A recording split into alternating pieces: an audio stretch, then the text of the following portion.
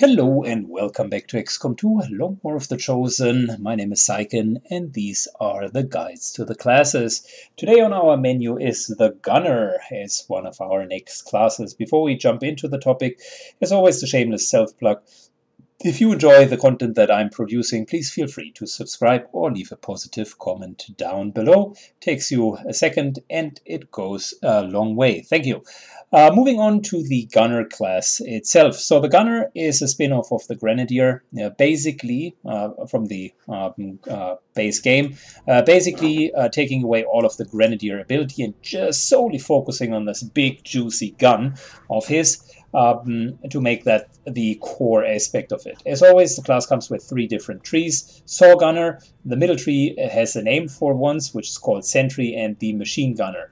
The Gunner, since he is so limited to what his role is, which is utilization of said gun, actually is in a bit of a pinch hole, and here you see where the original, I would say, class system of Long War comes a bit to its limitations. Whilst it is great to have a gun, and whilst in the original Long War series the gunners had squad side and were a little bit competing with a sniper amongst having that role as a long-range fire support, in Long War of the Chosen or Long War 2 they are more of a heavy gunner type of role, and they are focusing more on a utility function, which is area suppression and suppression in general. So I would describe them as a primarily utility and secondarily damage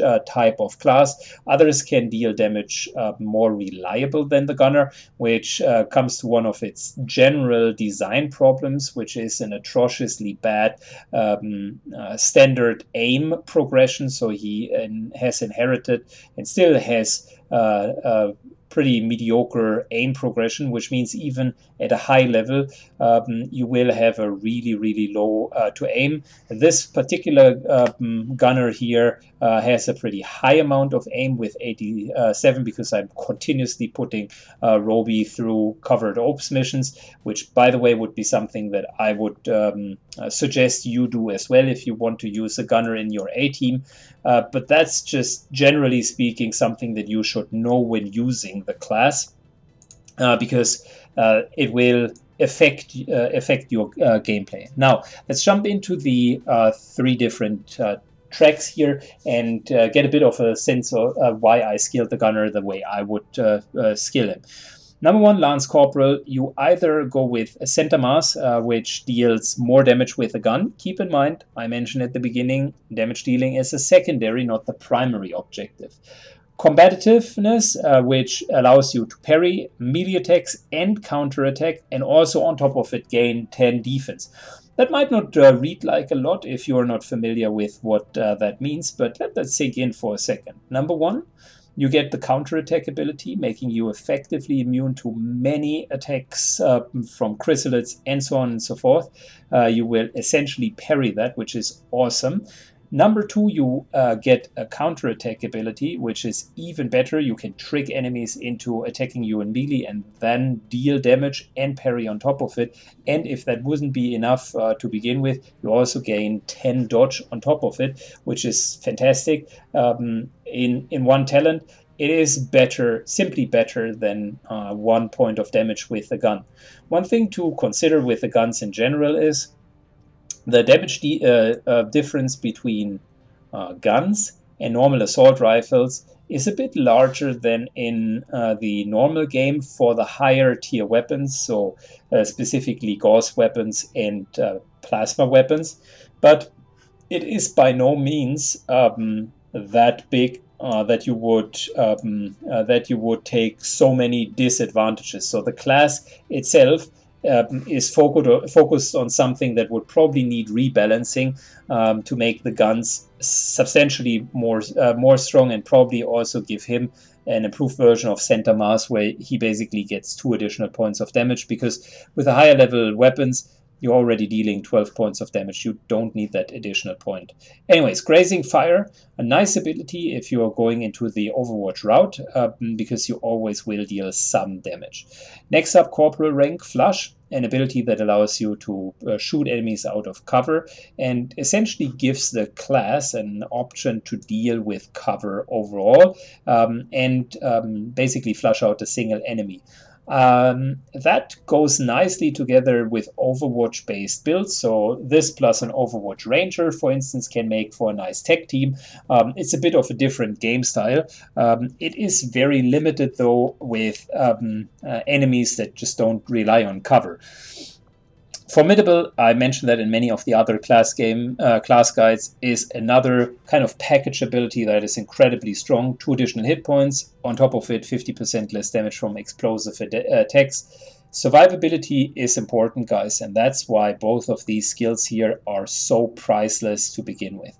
Lockdown, 15 to hit against enemies who attempted to move when suppressed, is the natural extension of kind of suppressing, and then you deal with them. This, however, yet again, is another ability that is very niche. You need to commit fully to that Overwatch game style to make it work, compared to Formidable, which is always active. Next up, Sergeant Rank. Hail of Bullets allows you to guarantee a hit, which is really, really good. And you might ask yourself, hey, Syken, why isn't that what you've picked? Because a guaranteed hit is nothing to sneeze at. It's actually a really good ability. But Shredder, which allows you to primarily to use your gun and shred with each attack, is just better. You will run into heavily armored enemies, and you need every class that can theoretically shred should have their shot at removing armor. That is how important removing armor is. And as you can see with later built-in rapid fire, it's a very, very strong ability. Since rapid fire, we'll come to that in a second. Anyways, Mayhem, 25% damage bonus against enemies that try to move when suppressed, which is pretty good. Again, it is, if you're going for the machine gun route, that's just another kind of bonus that you always want to take. Grazing Fire, Lockdown, Mayhem, Kill Zone together, and Cool Under Pressure. If you go that route and just fully work as a lockdown type of gunner, that is perfectly acceptable. The way that I'm playing the gunner with support for me means, first of all, surviving. That's why I have chosen that. Secondly, using Shredder, that is supporting the rest of the team so that they can deal more damage. And then whenever these abilities are the base or core abilities are met, then I'm going into the Overwatch tree. Next up, Chain Shot. Generally a good ability, but outshined by Rapid Fire, which does not have a cooldown at the moment, so don't bother taking it for now. Iron Curtain, a special attack that reduces target's mobility for the following 2 turns, which kind of goes into that idea of you are locking a target down and it cannot move away. Not bad, but if you look at Demolition, you have a clear winner right here, because this class, at least how I am preferring to play it, allows to shred and removes cover, so very similar to the Grenadier in a sense, but just with different tools. Demolition, definitely something to look after. Tech Sergeant as the next rank. Cyclical Fire is an AoE attack that can hit multiple targets. Pretty damn good if it does so. However, takes a lot of shots, 3 to be precise, and has a high cooldown. Danger Zone, area suppression,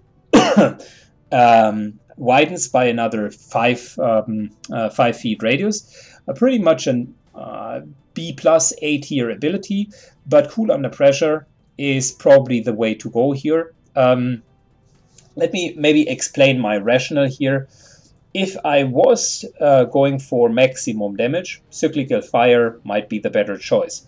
That being said, the gunner, specifically with Rapid Fire and removing the cover, mainly plays a role in support, and the gunner has area suppression as a standard ability. So having a greater area suppression whilst that is nice in order to apply a greater or a debuff to a greater number of targets. The real kicker for Cool Under Pressure is that you can now critically hit, and that you gain an additional bonus for these reaction shots. So I personally really like it, because together with area suppression, that allows you to automatically take a reaction shot against every single target that moves within the suppression area. You want to make sure that those bad boys hit. You are often running out of ammunition anyways. With a standard area, I'm more than once I've taken like 4, 5, 6 enemies in there, and since area suppression itself already takes 3 ammunition, even with an extended magazine, you cannot hit all of them before running out of ammunition, which makes Danger Zone a little bit less appealing. Like I said, cyclical fire, good if you were to AoE damage from the get-go. Rupture, very good ability. Unfortunately, this is A tier, whilst rapid fire is S tier throughout. It's just an incredibly strong ability, synergizes well with Shredder to give you 2 shreddings, and even outshines Killzone. So unless I would probably even on a pure Overwatch-based gunner, I would probably still take Rapid Fire, all of the other skills here, and Rapid Fire. That's how good it is. And finally, there's Saturation Fire, which... oh, sorry, Cyclical Fire, my bad. Saturation Fire is the AoE. Cyclical Fire is 3 attacks on the same target, which is cool, but it requires both actions. And Rapid Fire does the job a tiny bit better than Cyclical Fire. My bad, I messed up Saturation Fire and Cyclical Fire. Cyclical Fire is good, I had it skilled, but the problem here was lack of movement, so that I could use it not often enough to really make it worth. Saturation Fire is exactly what I was saying earlier, an AoE attack that allows you to attack a cone of enemies, which is absolutely great. If it wasn't for better skills such as Cool Under Pressure, I would always skill that, but luckily they are in a different track. So on Master Sergeant, Saturation Fire, definitely something to look out for. I would probably still go for Combat Fitness, because the package is just better overall. You might think, yeah, Saturation Fire, but you can hit multiple targets. Listen, the keys to success in most of the situations is to raise the chance, the expected chance to succeed on a mission. And while Saturation Fire is good on that one mission where you get a great angle and hit 3 and you completely knocked it out of the park with it, the chances that the 4 aim will pay more dividend alone are very high. On top of it, you gain 1 ability, 1 mobility, you get 2 hit points, which is a lot on top of it.